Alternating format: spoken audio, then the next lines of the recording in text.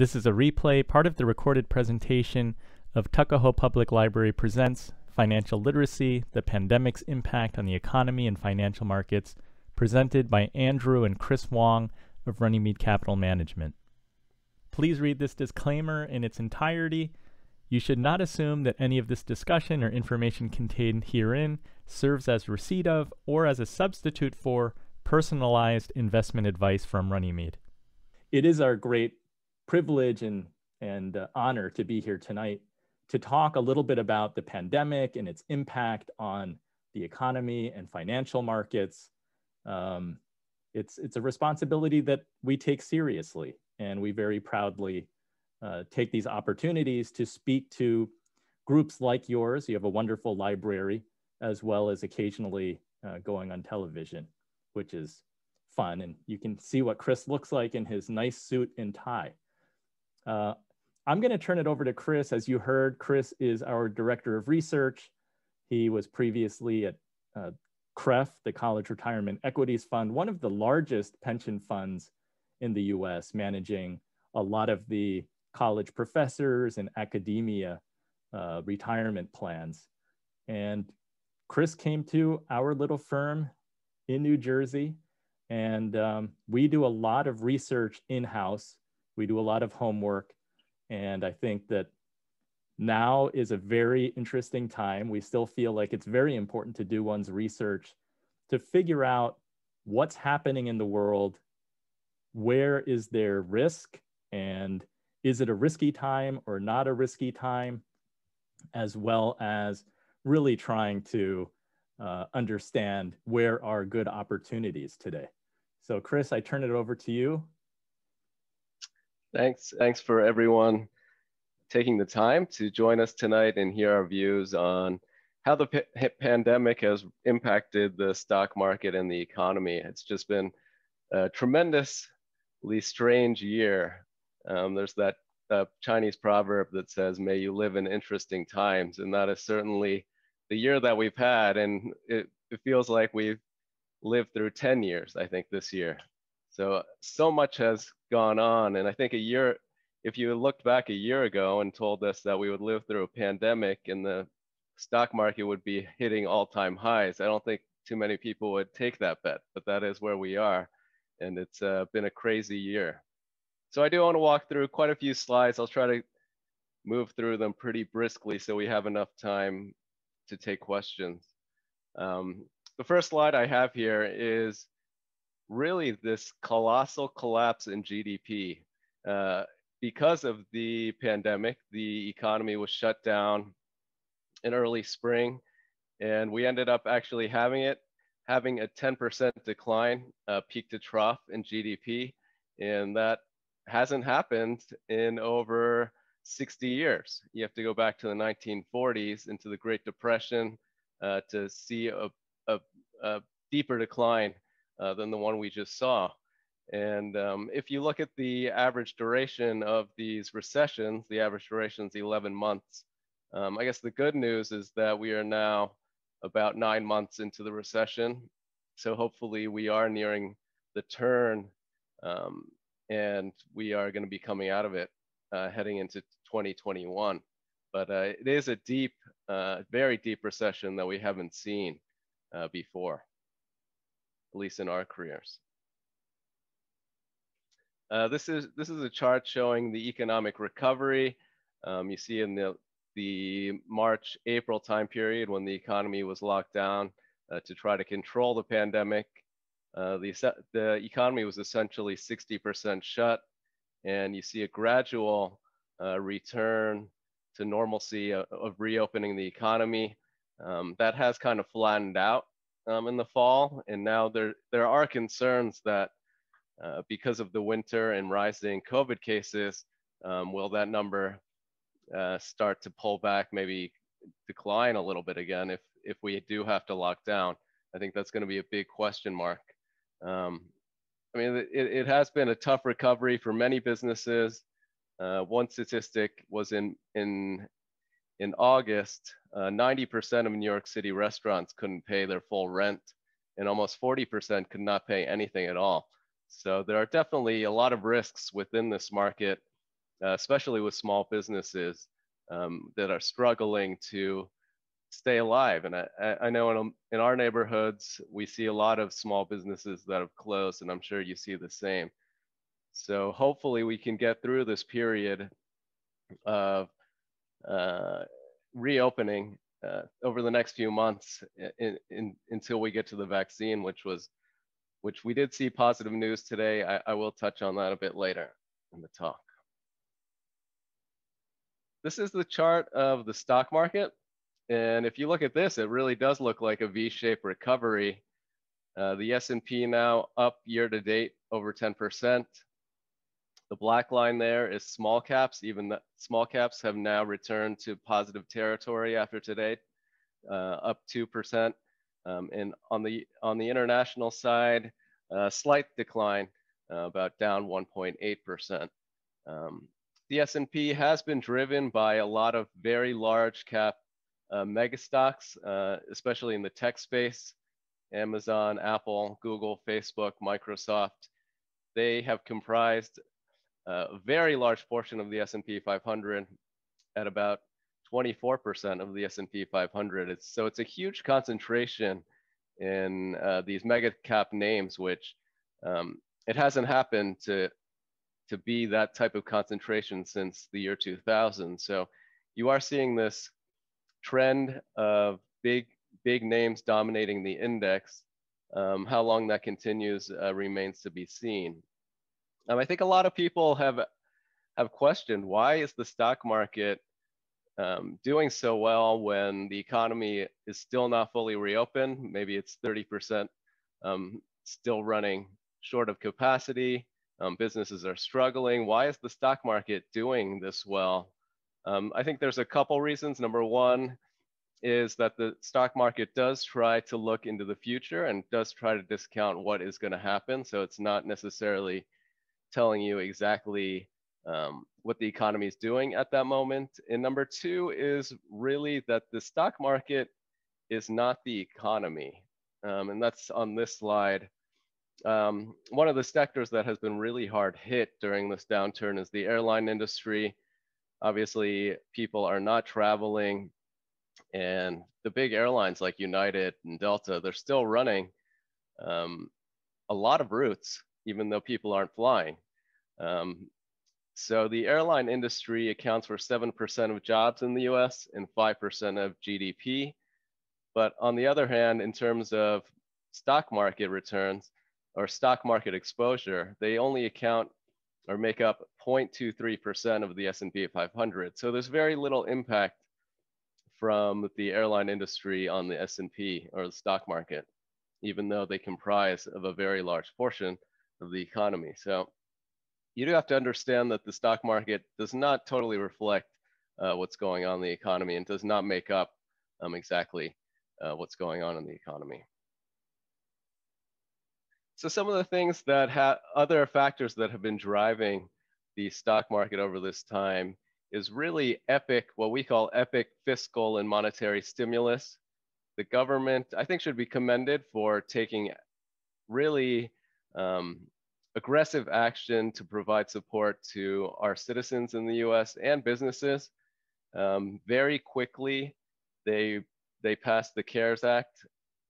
This was back in March, April, providing a $2 trillion lifeline and stimulus to people that have lost their jobs, and also PPP money for small businesses to try to help them stay afloat during the shutdown. I mean, this was a very aggressive action back in 2008 when we had the Great Recession. Stimulus really didn't come into play into 2009, and that was about a year into the recession. 2008 was a very tough year for the stock market, but the government took its time back then. This time they were very aggressive, noticing that they would need to help backstop the economy when everything was shut down. And it is a recession unlike one we've ever seen because of the government transfer payments providing extra unemployment. to people that have lost their jobs, even though there were about 20 million people unemployed. On the chart on the left, you see the red dashed line is GDP, and you see that number collapse there. But on the other hand, you saw personal disposable income actually go up. So you saw this huge spike, which is very unusual. You do typically in recession see people save, but here it was because the government transfer payments were providing stimulus in terms of a check of $1,200 to people, as well as enhanced unemployment benefits, which actually paid many people more than they were making when they were working. So you did see this very strange divergence between disposable income and GDP. And the chart on the right is commercial and industrial loans versus GDP. In a typical recession, you would expect companies to deleverage. This is a very unusual time as well, as companies actually took on more debt to try to reinforce their balance sheets to make sure that they could make it through the lockdown and through the recession ahead. That was partially backstopped because the Fed took extraordinary measures of deciding to buy junk bonds and corporate bonds. So they allowed companies to really borrow at very low rates and not have to worry about those loans. This is a chart on monetary policy. We call it easy money from the Fed. The blue line is the Fed balance sheet and the amount of assets on the Fed balance sheet. It was another epic move, this time from the monetary authorities. Back in 2008, the Fed also were buying a lot of treasury securities and mortgage-backed securities, but it took them 7 years to increase the size of their balance sheet by $3 trillion. This time, in this cycle, it took them 3 months to add $3 trillion to the balance sheet. So they were very, very aggressive, and they also were buying corporate bonds, junk bonds, and helping to basically keep liquidity in the system and keep everything functioning. So very aggressive action from both the federal government on the fiscal policy and also from the Fed on monetary policy. The Fed also dropped interest rates to 0. That was really just to try to help push money into the markets and to keep things functioning. But they do see this, they intend to keep this policy through 2023. Goldman Sachs expects to see no hikes through 2025. So this is a long time. This is at least 4 years ahead of no interest on your savings account. I think that's very bad news for retirees and savers who are looking for a safe return on their savings. It's really forcing people to look elsewhere for any type of return. And this is what we call, there's an acronym called "There is no alternative." They're talking about there is no alternative to stocks, because on the bond side, you're just earning little to no return on safe assets. So as the close of Friday, the 30-year treasury yield was yielding just 1.6%. And in Europe, the 30-year German bond is actually in negative territory, negative 0.2%. You have to actually pay the government for the privilege of holding your money. In Switzerland, that goes out 50 years. So it's a very difficult time for investors who are really looking for, especially investors who are looking for a safe income stream. I think the challenge will be for several years ahead of trying to find safe return on your assets, because on the bond side, you're just going to earn very paltry returns. And that's really forcing people to look to increase risk. They're forcing people into equities, or if you are looking at bonds, you're going to have to go to longer dated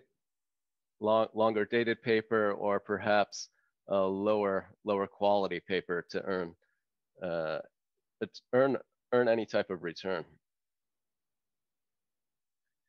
This is just a slide. Everyone is basically going to have to take more risk. CalPERS is the California pension system, one of the biggest retirement systems in the United States. And they said that they are going to actually take on leverage to try to juice up their returns. Since they can't earn a return on their bonds, they're going to have to try to use leverage to earn their 7% target return. And that does worry us a bit. Seeing the system take on more leverage and taking on more risk, I think that's just going to build risk into the system, and you might have higher volatility in risk down the line.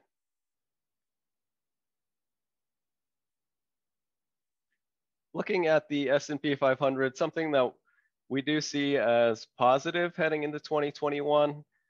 This year obviously was a very difficult year for S&P 500 earnings. In the first quarter, S&P earnings declined 66%. In the second quarter, down 49%, and slightly improving in the third and fourth quarter. But because those were such bad quarters, just from a comparisons perspective, the comparisons are going to be much easier heading into 2021. So in the first quarter of 2021, S&P earnings are forecasted to be up over 120%. In the second quarter, up over 100%.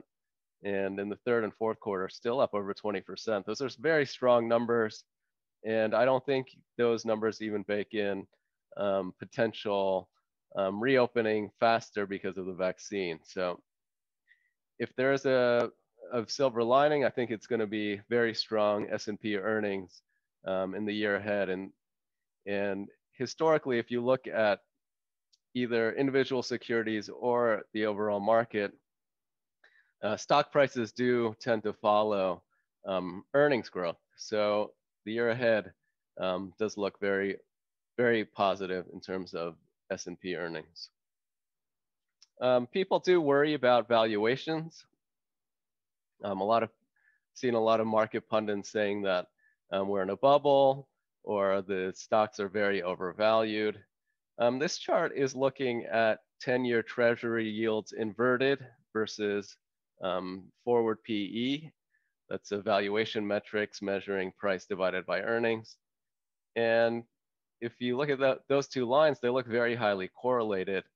And what it's telling you is that because interest rates have declined so much, that people are going to pay more for growth, or pay more for pay more for growth, and so multiples rise. And even if interest rates stay very low, I think in 2021, since earnings are rising, prices could rise as well, and keeping that multiple just flat. You don't even need multiple expansion to see stock market gains in 2021.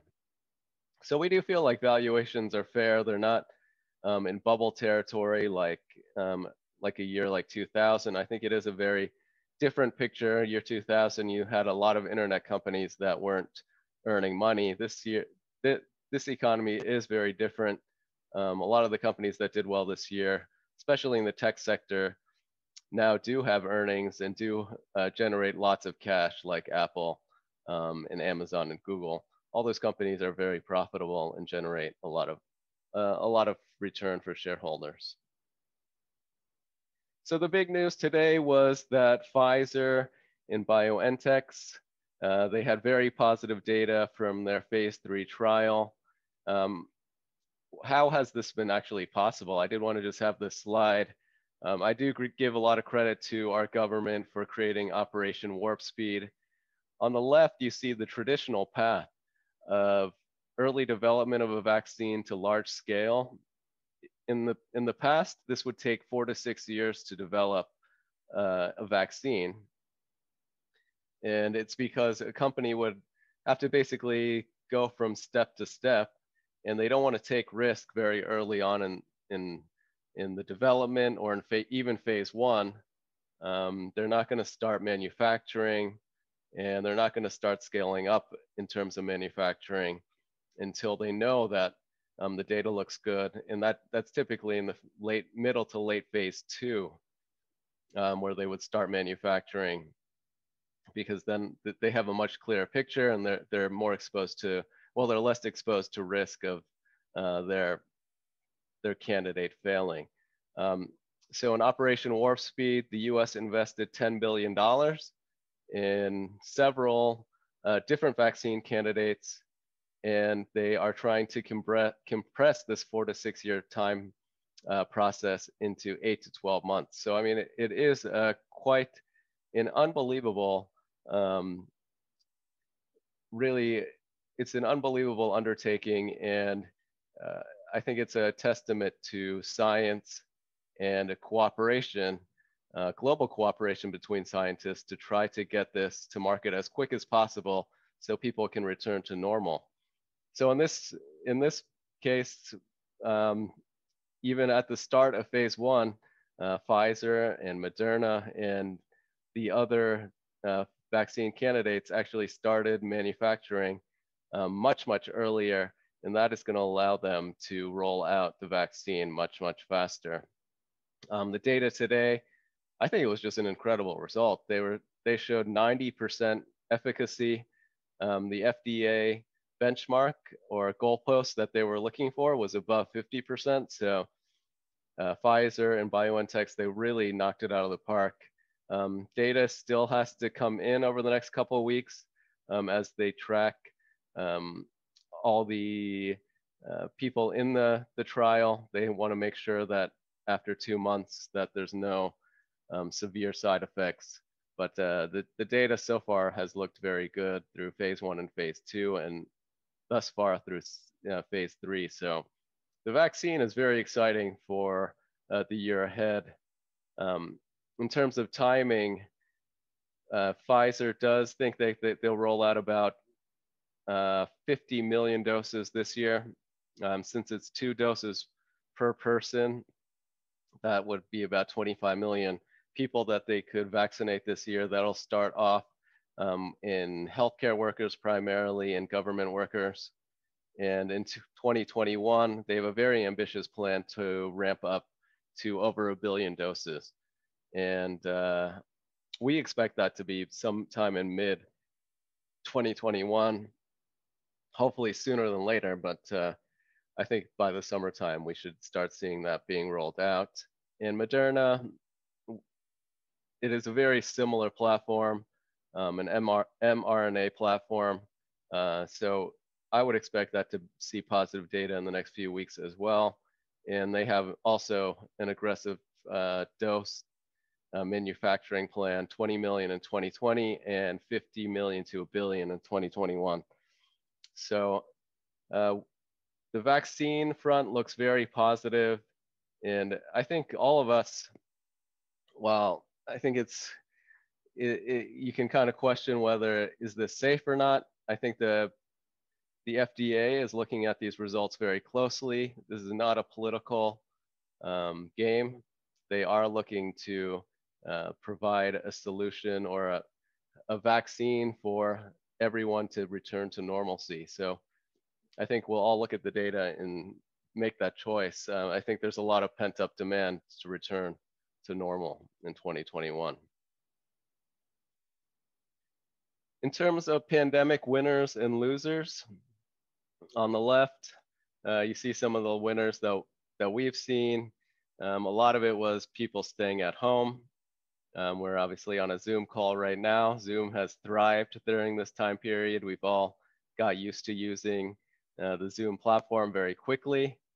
And because we're at home, things like Home Depot, Williams and Sonoma, even Restoration Hardware, all these businesses that have focused on home products have really thrived during this pandemic, as people have spent time at home and they want to fix up their house and do home improvement projects when they are spending so much time with family and being at home, so that they're spending a lot of money within the house.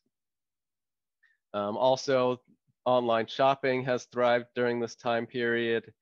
That has benefited FedEx, who has really shipped tons of product around the world. They've seen so much demand that they've actually been able to raise prices. They've acted like it's almost been the surge that they've seen typically through a Christmas holiday season, and that's been all year through this pandemic period. At the bottom there is Chewy. They do online pet food service. And during this pandemic, a lot of people have adopted cats or dogs. A lot of the shelters have seen huge demand for pet ownership. We did adopt 2 cats for our parents to keep them company during the COVID pandemic. And I think you will see a company like Chewy continue to thrive going forward.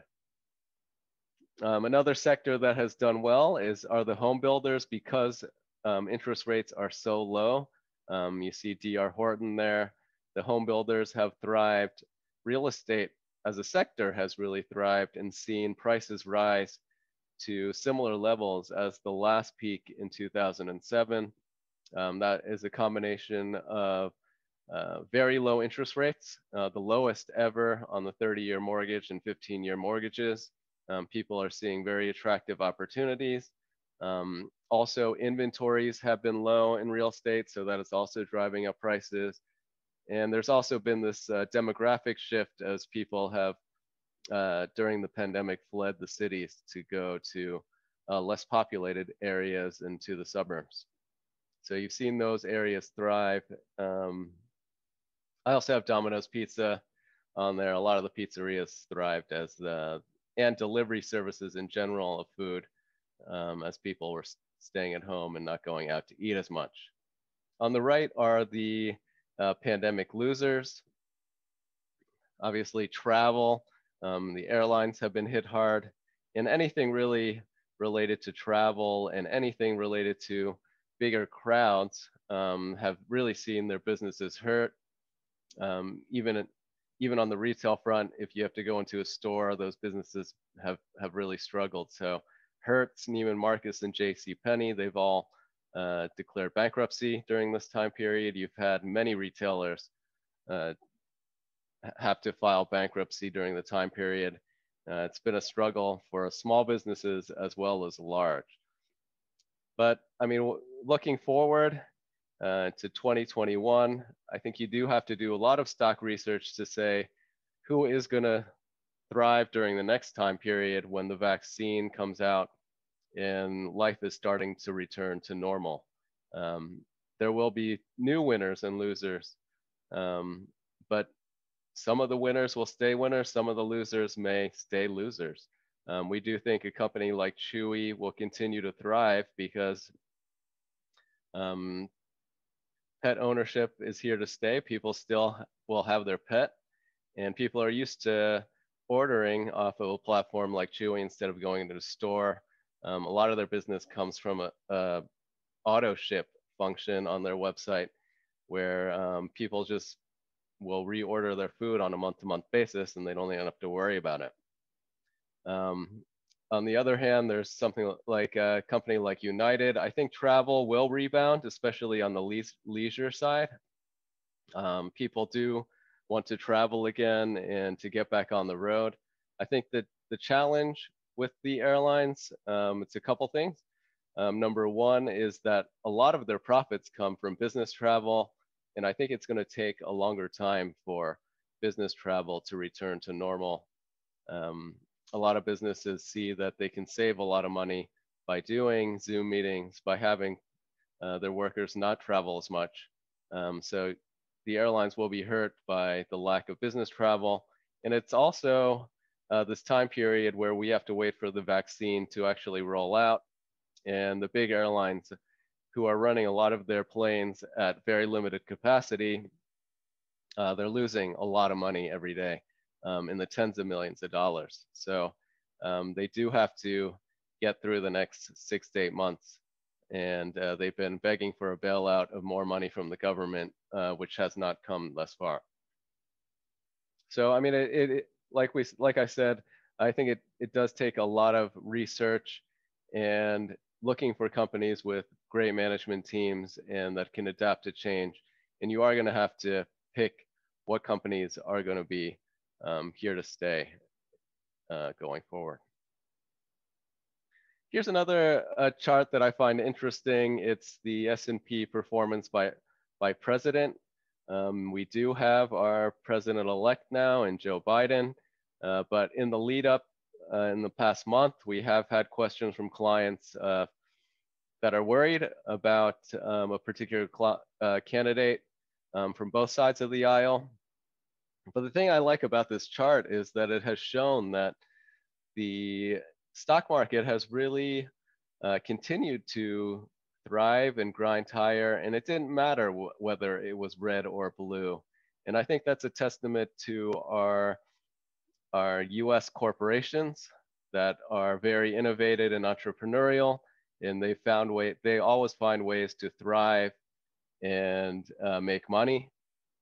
But also because I think the system of government that we have in our democracy, there's a lot of checks and balances, and I feel like the economy is like an aircraft carrier, and if the president is trying to turn it one way or the other, you can only kind of steer it so much and so quickly, and there's a lot of checks and balances. So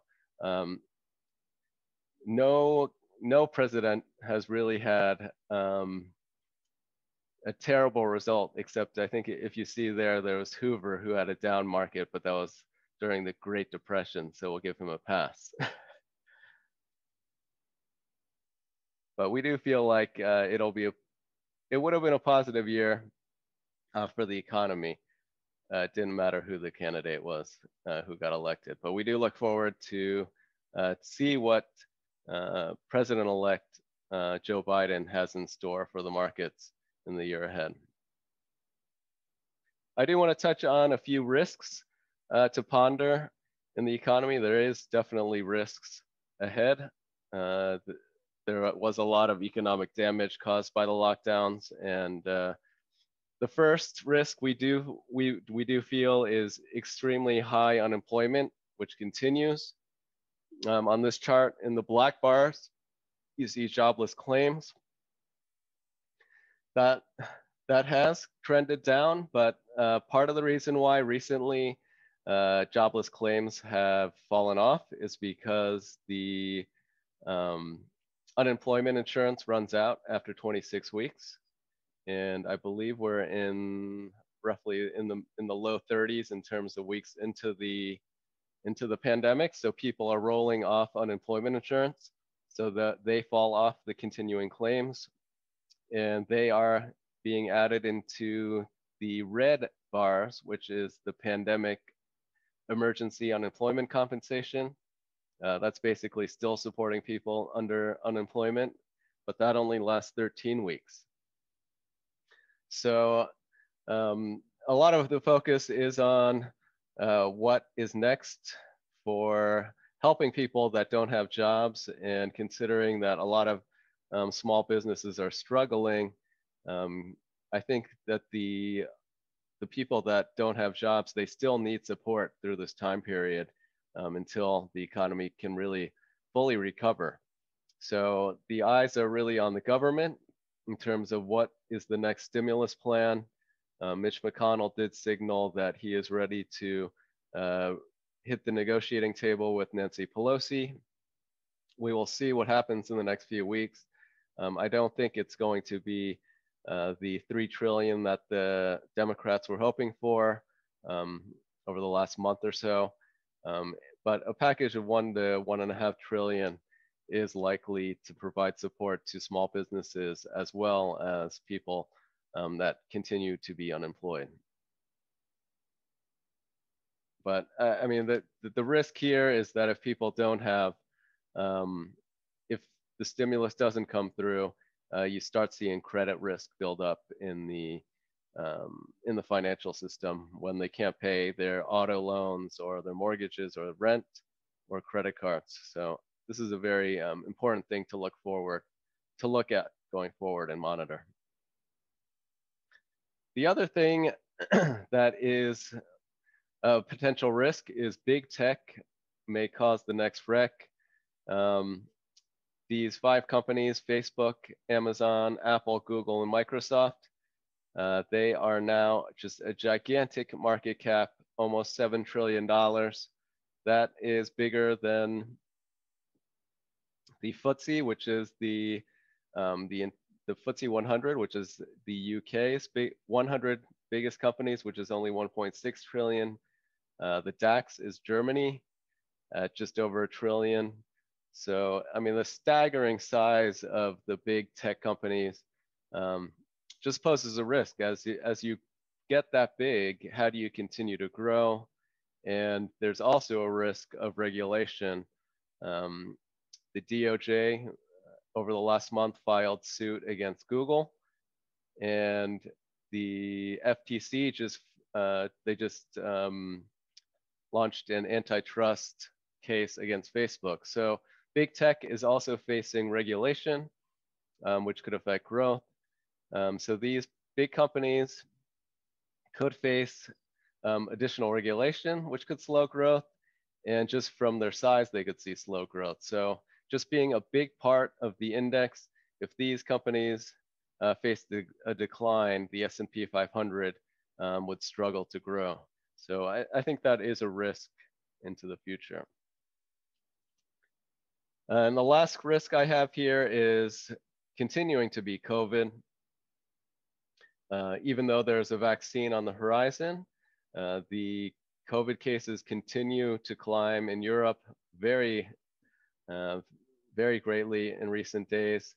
You see that they are well ahead of their spring peaks, and you have seen lockdowns or varying degrees of lockdowns throughout Western Europe, UK, France, Germany, Italy.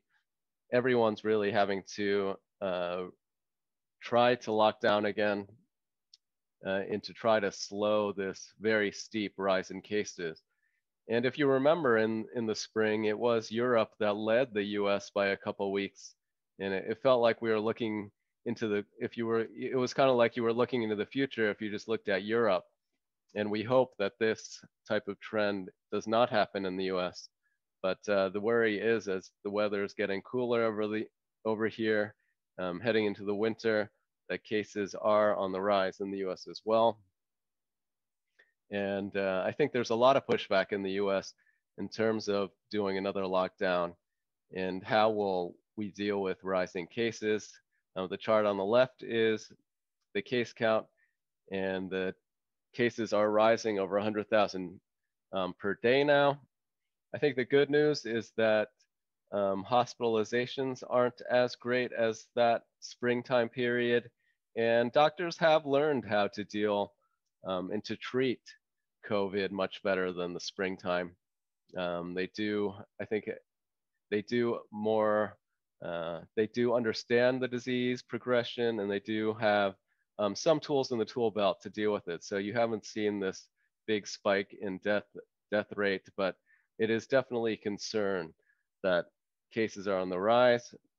And even on the East Coast, in my town, a small town in New Jersey, where through much of the summer we had 0 cases. Recently, there was a few parties at the high school level, and all of a sudden our town has 50 cases and growing. And they've had to move the high school to remote, and you've seen this in a lot of neighborhoods in the Northeast. So I think this is a concern, and even if we have the vaccine in 2021, we have to make it through the winter, which I think is going to be a tough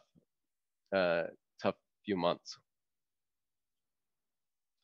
So in conclusion, we do expect the vaccine to be generally available to the public in mid-2021, but we have to get through this winter time period first.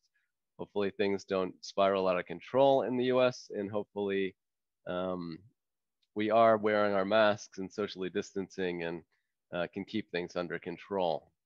On the positive front, we do expect in 2021 earnings to be strong.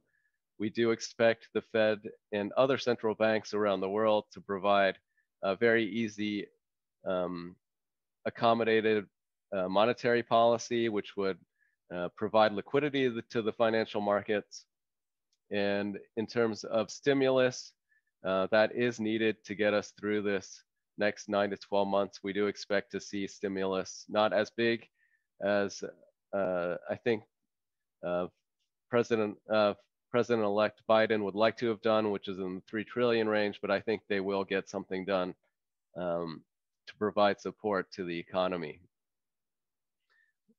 Interest rates, as I described earlier, they are going to remain low, and especially on the short rates, they will stay near zero. So they are going to force people to risk assets to try to earn a return. Risks on the horizon, if you do feel like it is an asset bubble, historically, we've done a lot of research on protecting our clients from bear markets. And the good news is that bubbles are popped by tight monetary policy and rising rates. And we feel like neither of those are on the horizon. So even if there is a bubble, we do expect that to continue to inflate because you don't see this tightening of monetary policy, and rising rates are really not on the horizon right now. So I will leave it there, and I'll turn it back over for questions, if anybody has questions. Thank you, Andy and Chris. That's before the section, I have a lot of questions, but I think you answered most of the questions and even provide more information. Yeah, thank you so much.